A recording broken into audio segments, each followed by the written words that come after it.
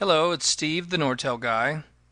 In this video, I want to talk about accessing your Nortel BCM phone system with a computer. If you do not currently have access to your Nortel BCM phone system via a computer, then this video will show you how to do that. This video is going to contain some language that is network oriented. So if you're not network savvy, I highly recommend that you get your network administrator involved, have them watch this video with you.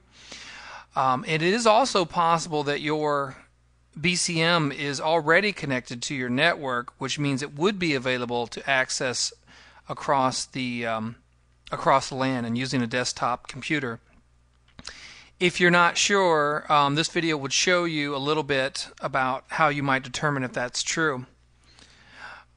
Okay, let's assume for this video that you have a BCM phone system and it is not currently connected to your network, nor have you accessed it before with a computer. A BCM phone system might look like the one here in the picture. It might look like that. It likely is mounted on a wall, sometimes mounted sideways so that it looks, you don't actually see the bottom here, or you don't see these ports in front of you, you actually see it from the side. It could be a bigger chassis like this. I believe that's a BCM 450 in this picture. That's a 200 right there, and that's a 50. And you may also have 2 or even 3 of these BCM 50s side by side on the wall. Now what you're looking for is a particular LAN port, LAN, local area network port, on the BCM. And they're going to be represented like they are in this picture with these little symbols. If you can see it, there's a picture of what a symbol that's supposed to look like a network symbol. And then also there is this port that has this picture of, I guess you could say it looks like a computer or a laptop.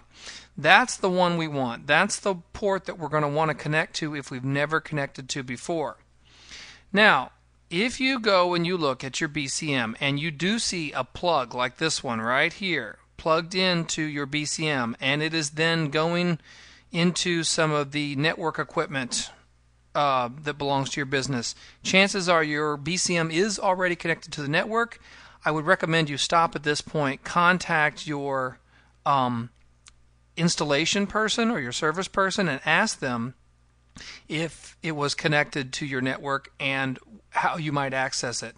And don't be afraid to ask these things. It's your phone system, and accessing your phone system across the network is not a crime. Okay, so let's get back to this. So you need to find this port right here that's got this little picture of the computer underneath it, and we're going to call that the maintenance port. And what you want to do is connect a LAN cable to that and a LAN cable also to a computer, preferably a laptop, so that it's easy to be next to this machine while you're doing this. I mean, you could drag a desktop in there, it's true, but a laptop would make it easier. And you need to, and again, these are network terms, so if you're not network savvy, get somebody who is, or get your network administrator involved. What you want to do is connect your network cable to this port, and then also to your computer that you're going to use.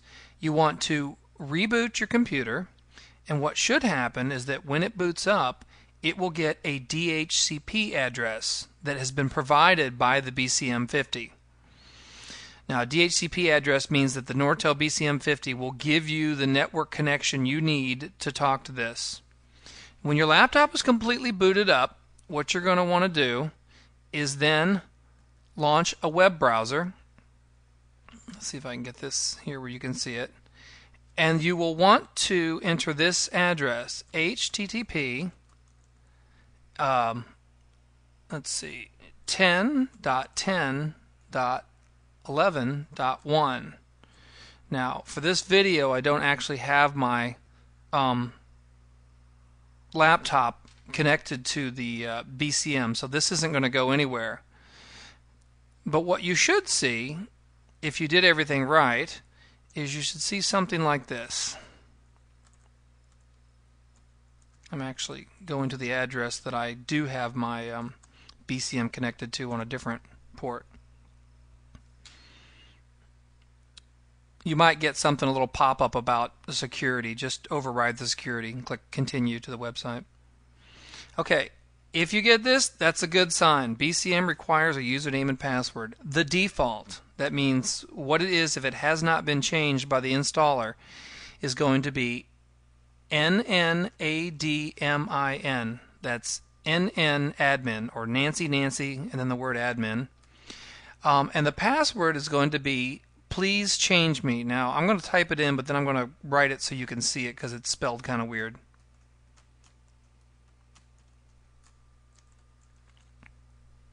Well, oh, I changed mine. Sorry.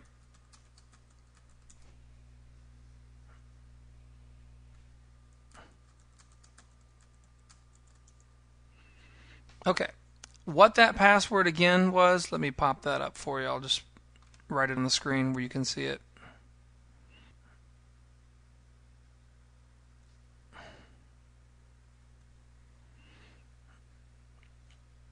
That password was this. The login was NNADMIN, and the password was this: PLS, capital CHG, capital ME, an exclamation mark. It has to be typed exactly like that. It can't. It's case sensitive, so it's capital P, lowercase ls, capital C, lowercase hg, capital M, and then a lowercase e and an exclamation mark.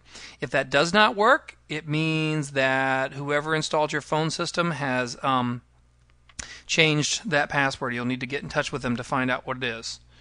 Alright, so we've arrived at this screen right here, and what we need to do, you can't actually do any programming tasks from this screen. What this does is give you the opportunity to download the management application. So I'm going to go in here to Administrator Applications, and I want the Business Element Manager. That's the tool I need to manage my phone system. And there should be a spot on here where you can download this. Where is that? Oh, right here. Download Business Element Manager. And just save that somewhere to your desktop. Okay, now I'm not going to have you sit here on the video for 2 minutes, so I'm going to pause the video while I get this downloaded. Okay, we're back. I downloaded that Business Element Manager installer. I'm starting to run out of time on this video because I'm limited to 10 minutes per video when I use the YouTube forum. So I'm going to cover the actual installation of this piece of software in another video. But to recap what we did, we went and we found our BCM. We found this maintenance port. We connected a computer to it using a LAN cable.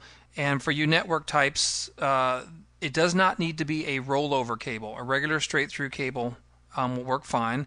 It should supply a DHCP address. However, if it does not supply a DHCP address, the address that you want to have is this 10.11. I'm sorry, 10.10.11.2, and the mask is 255.255.255.252. You don't need to set a gateway, but if you wanted to, I guess it could be 11.1, and you'll want to point a browser to the .1 address because that's where the BCM maintenance port is. And also the password again, or the login again, was NNAdmin, and the password is please change me. And again, that's assuming that no one has changed that password since it's installed. If it doesn't work, just a guess, if they changed it, they might have changed it to this, but that's not official. That's 266344. That's just me guessing at what a Nortel installer might have changed the password to. Okay, so let's stop there, and I'll do another video on installing the manager and how to access your system and then get started with some basic programming stuff. And please leave comments. If something wasn't clear, I want to know, and if I need to be corrected, I will freely admit I'm wrong if I was wrong about something. Okay, thanks.